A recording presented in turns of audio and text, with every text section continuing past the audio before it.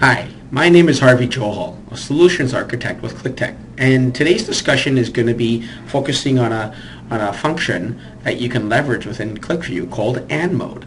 So this allows you to have and make selections, such as today you can actually find out and say that, okay, I want to find out all customers that bought product A. So I can see all those customers that bought product A and or bought maybe product B. So here we're looking at running shoes and ballet shoes. So these customers are being shown that have bought either running shoes and or bought ballet shoes or both.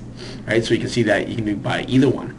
And then, but what AND mode does is allow you to make selections so you can perform an AND operation. You might say that I only want to see all customers that bought running shoes and bought ballet shoes. So you can now focus on just those customers that bought those two products.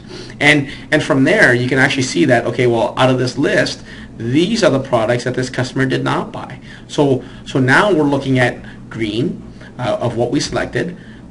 What's associated in white, so these customers have also bought Terrence tops and tuxedos, but they have not bought root boot or maybe this specific dress. So it's one of those things where now we can actually have maybe a focus campaign. In one way, I have a market basket analysis to see what they actually didn't buy. So there's one of those things that we can now focus on. So you might ask, well, how do I do AND mode? Well, one of these things is before we finish on taking a look at that, what you also have the ability to do is to make a selection on something else, and just by holding our button down, it can turn to red. So now we're looking at green, white, and red. And what that does now is just show me all those customers that bought product A and bought product B but did not buy product C. So now this is a list of all those customers that did not buy that other product. So now we can actually find out how to do that. So to implement this, we'll clear our view and we'll delete this field, we'll remove this. What we're going to do is I'm going to show you some tables, and here I have about 5 tables that are coming from my back-end source. I have my customers and order headers and shippers and order details and products and categories, but then I created a new table, and then this table is an AND mode table. So I have to create this on the fly within QlikView. And there's specific rules around this, and so the rule is that the first field must be a linked field to what we want to see, because we want to see all products that a customer bought. So we want to see customers linked to customer, and then we want to see products that are coming from a products table. So what I had to do is actually create a temporary table that did my joins for me from customers to order headers to order details and products, and then I created a second table that pulled in information from my temporary table, which now showed that. So to show you this, what I've done here, here's all my tables. So I have my customers and my order details and my order header, and then I have categories and products.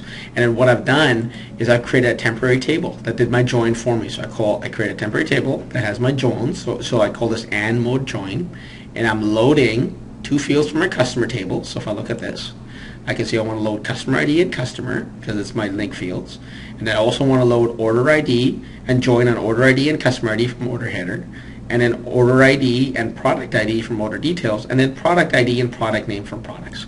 So this is the join that I'm making right here. So you can see that. So customer ID and customer from customers.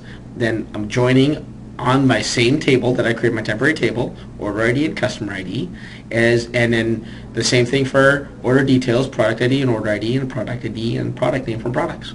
And then what I do is I create a new table, and this is the table, our AND mode table. And that AND mode table is now taking a distinct. You have to do the distinct here to bring in customers and product name, and then I'm aliasing that as an AND product name. And then I bring it in from a table that's already existing, and I drop my first table, this temporary table.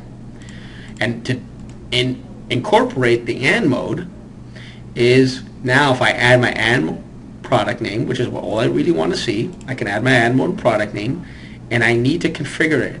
And what I need to do on properties is I need to enable this option AND mode. And as long as that's enabled, I can now see a little AND percent in front of each field that I select, and by holding my mouse down, I can unselect and make sure that there's also something that's turned in red.